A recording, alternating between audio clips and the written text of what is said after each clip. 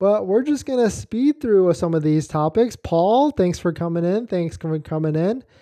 In this next topic, I found a screenshot that looked pretty interesting to me that confirms that potentially Tesla might be offering refunds on order fees if you follow these exact steps, because I wasn't necessarily sure or confirmed on whether you could actually get a order deposit refund back, but it seems like if you follow this exact step, you might actually be able to do it. I mean, there is definitely a way to get your order fee back, not from Tesla. You got to go through kind of a different way to get there, and it's proven because I've done it, but this is a way, I guess it seems, that Tesla will offer you a refund. But if you're just joining in, my name is Dennis. I love talking about Tesla hacking, as I like to call it, but basically just getting the best deal on Tesla at the best possible price, or just getting really good financing. So if you're interested in any of that, please hit that subscribe. All right, so let us take a look at this. So it looks like what happened here was this person ordered a Tesla from the Tesla website. They just went through the normal channel like most people do. They go on to the Tesla.com website. They did not go to waiting for Tesla, and they didn't secure a vehicle. They just went to the main website, placed an order, placed a deposit, and it was $250. But what happened was, of course, like most of you out there are probably waiting right now, you've got a pending order in the queue, you've got some sort of EDD date or whatever like that, and you really don't know when your vehicle, or you don't have an exact time frame of when your vehicle is actually coming. Of course, they maybe give you like a 2-week time frame, 3-week time frame, but maybe you might not have a VIN. But what this person did, it looks like, shout out to Christopher Hamright, they post on the Tesla Model Y group within Facebook, so shout out to him, and also the Facebook groups. I always recommend joining those Facebook groups because I think you can find a good amount of resources in there. But here's what the quote is: I ordered a Tesla Model Y on January 24th. I found and reserved another Model Y from inventory from the next state over on January 28th.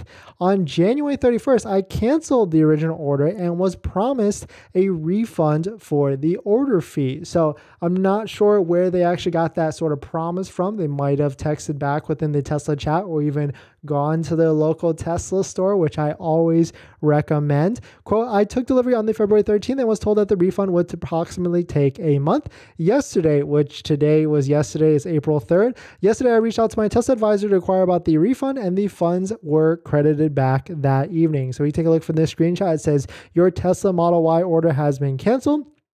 And we don't really see any sort of refund here. I think when I clicked on it, I did see a refund at the bottom of it of the order screen. But you can see that what this person did was they ordered a vehicle from this website, right? They let it sit on their account. What they then did was they found a inventory vehicle, secured it with another deposit, and then messaged their Tesla advisor or went to the store or whatever to try and get the refund after that. So really cool confirmation to see that Tesla will give you your money back. I have definitely heard it in the past before, but I've never seen it in writing or any sort of screenshot. So this is a good strategy out there. If you have a pending estimated delivery date or a pending order and you find a vehicle in inventory, you might want to reach out to your Tesla advisor, first to see if they can line you up to the actual vehicle, and then B, that you can get a refund on your initial order. So of course, your experiences may vary. Every Tesla advisor is different.